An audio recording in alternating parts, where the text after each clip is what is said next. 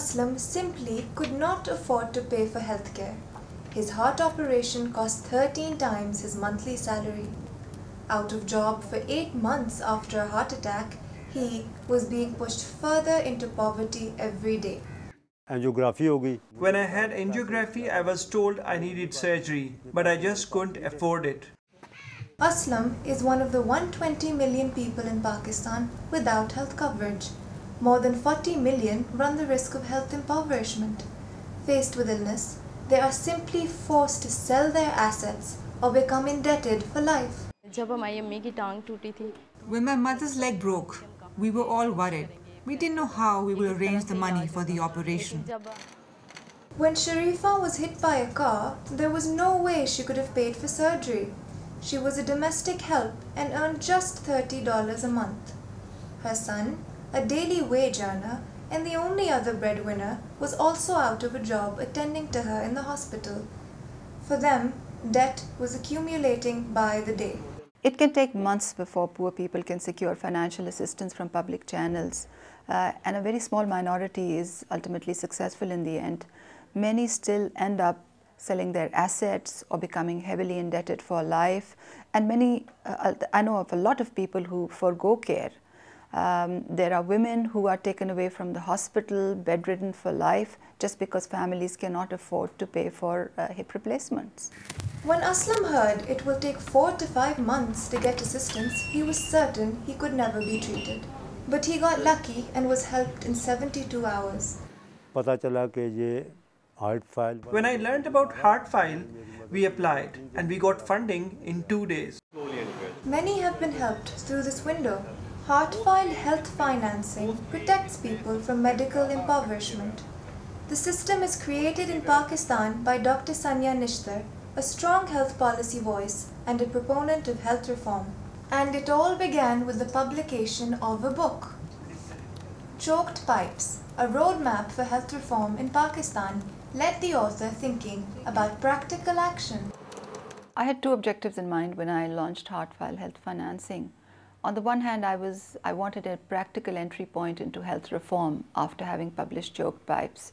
But then on the other hand, I also wanted to serve an urgent humanitarian need because there were far too many people being pushed into medical impoverishment in my country. I only went to Heartfile once and gave my appeal. They promptly arranged for my operation. Hospitals in the Pakistani capital city Islamabad and neighbouring Rawalpindi cater to over 40 million people.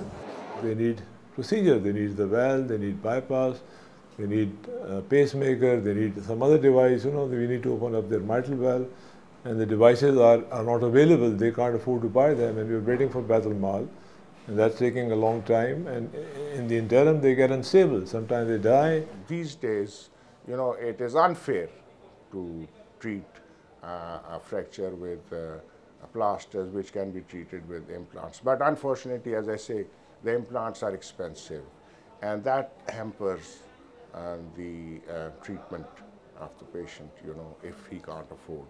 And at that stage, obviously, we need help from the hospital, which does not provide implants. The hospital provides a bed, a surgeon, medicines, but the implants they don't provide. So that has to be bought, and we seek the help of the Heartfile in that case. Nishtar designed a technology-enabled mobile health integrated social protection system which could be accessed by healthcare workers to seek financial assistance for their patients. The system was linked to the country's database registration authority, through which personal details could help identify the poor. She also set up a small fund committing the royalty of her book through which cash transfers could be made. Donors started contributing to the fund and health providers started requesting help on behalf of patients. Help is quick, timely, transparent and gets to the needy. No need for lining up, no need to visit offices. Requests can be made online and by SMS. Files are not lost as request tracking is enabled by technology. There are no personal preferences, no record tampering. Poverty is assessed by trained volunteers and through the database. We turn around decisions in 72 hours. and we do that transparently. The patient's decisions are reviewed daily in the meetings. Donors have full control over their donations. They can earmark the utilization of their donations. They can track the patients who are being assisted through their personalized web page. They get real-time SMS and email alerts every time their money is touched, so they can track every penny of theirs. If we had applied anywhere else, it would have taken 2 to 3 months, but with Heartfile, we got assistance in 2 days. Not just in Pakistan, but in many countries around the world where poor people run the risk of financial ruin, hospitals can benefit from this model. You're doing such a good job and you're doing it in such an organized way.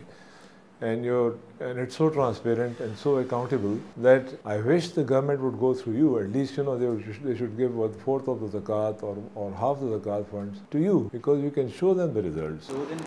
What started as a small pilot project is now being scaled up in Pakistan. Sania Nishtar was recently prized the Global Innovation Award based partly for her work on this project. As she commits the accompanying monetary award to a fund, we celebrate an opportunity for millions of people for whom protection from medical impoverishment can become a reality. Sometimes all it takes is a few thousand rupees to make a difference in someone's life. The difference between life and death, between health and disability.